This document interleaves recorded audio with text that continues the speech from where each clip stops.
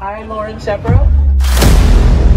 When Lauren Sheprow became a trustee, village leaders welcomed her with open arms.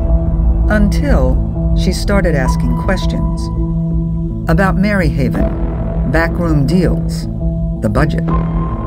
Her concerns dismissed. She was told to stay in her lane. So Lauren decided to run for mayor.